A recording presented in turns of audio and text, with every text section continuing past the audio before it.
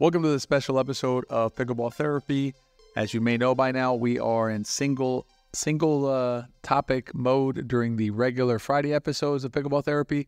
So these special episodes are intended to give us an opportunity to reach out to you about other subjects that aren't necessarily covered in our longer format Friday episodes of the podcast.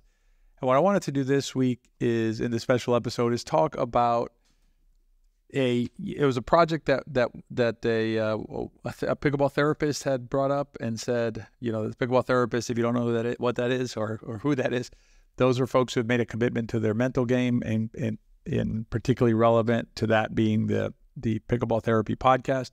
So it's a commitment made to themselves to become pickleball therapists. If you want to know more about that and you're interested in that, send me an email at therapy@betterpickleball.com. therapy@betterpickleball.com, and I'll send you the information and you can decide whether it's right for you. But a therapist has sent me a suggestion about doing a word of the week during the podcast. I thought that was a really good idea. I did it for a few weeks, but it never really stuck with me. So it was kind of one of those things that just never really stuck with what we were doing. And now that we have a single concept podcast on Fridays, what I want to do is, instead of doing a word of the week, I'm going to try and do a word of the month, because I think I can do that one. So the word of the month, it relates to one of the podcasts we did recently on gratitude, but I want to shift it a little bit here and talk about gift, right? Not gratitude directly itself, but gift. And you'll understand more how I'm using it in a second. But what I want you to think about is, as we enter into the season, I want you to think about the importance that pickleball has in your life. Can we do that for someone else? Can we introduce them, encourage them, cajole them into enjoying this amazing sport? And so I'm going to give you 3 different suggestions in terms of how you can share pickleball as a gift with someone else, or parts of pickleball as a gift with someone else, or strengthen someone who's already playing pickleball. But before I do that, I do have a request, if I may. What I'd like to do is ask you if you will send us, again, at therapy@betterpickleball.com, if you will send us a phrase that you relate to the podcast. So some sort of phrase that is used by me, primarily because I'm the primary host of the podcast, but some sort of phrase that is used during the podcast that resonated with you, something that stuck with you and that maybe meant something to you.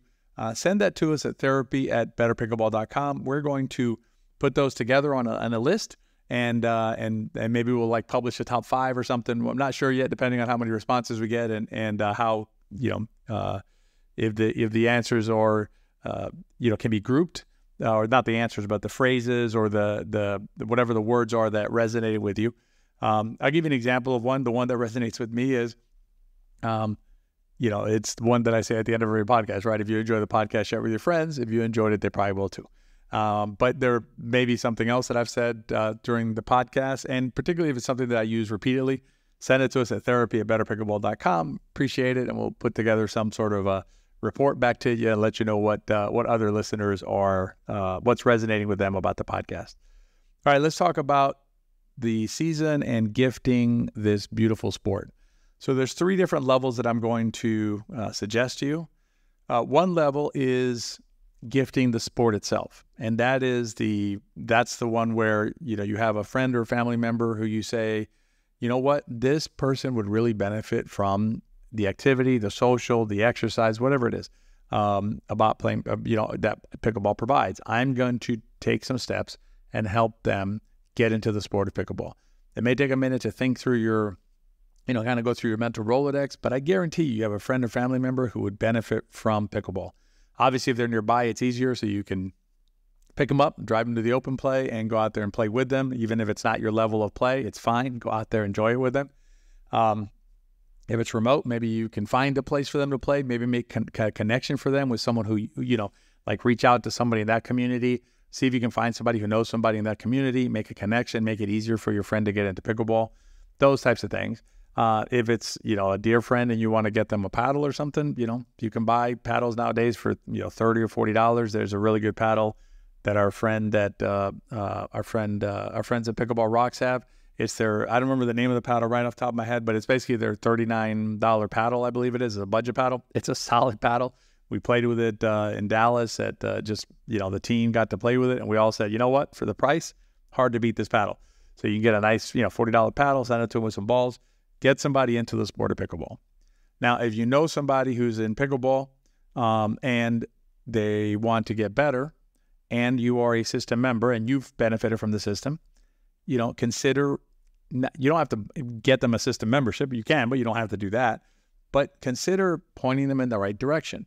I know that sometimes as players, just as human beings, right, we may not feel comfortable letting the world know that, we are currently in a coaching program. We get that feedback sometimes. Players, aren't comfortable sharing that, and that's perfectly fine.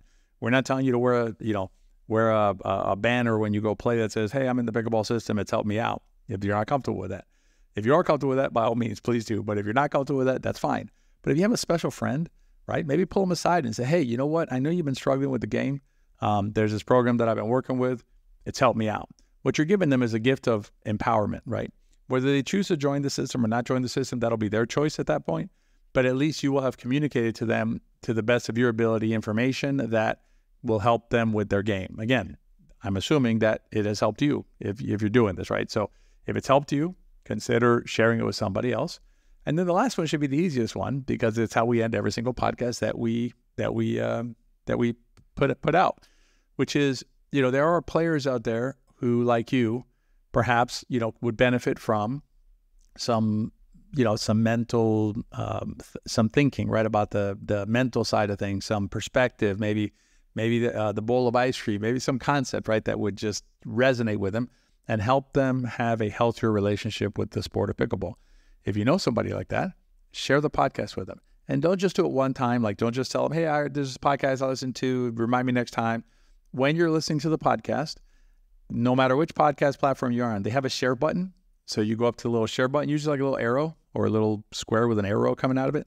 You go to that little arrow, you click on it. It'll say message or copy link, some options, or email. And then what you'll do is you'll send it to your friend. And you'll say, I'm listening to this podcast this morning. Why don't you join me and listen to it as well? Because the reason we do pickleball therapy is because we know that there's a whole world of the mental side of the game that can really help, not just how we play, but how we feel about pickleball. It's a journey that I've personally experienced over the last 3 or so years, and it's really changed my relationship with the sport and also just how I get around in life, and it's just been very positive for me personally. And if you listen to the podcast, I believe it's been positive for you as well. So share that with your friends and let them know that there's a podcast out there that can help them, and take the next step and actually send them a podcast episode that you want them to listen to. If you have one in mind that's specific to them, even better, send them that one. If it's just the one you're listening to currently and you want to send it to them, send them that one as well. So that's the special episode of the podcast. This is the new format. So we'll be doing short episodes like this just to bring you something special during the week, and then our regular Friday podcast with the single topic going deep into a subject. I hope you continue to have a great week, and I'll see you in this Friday's podcast.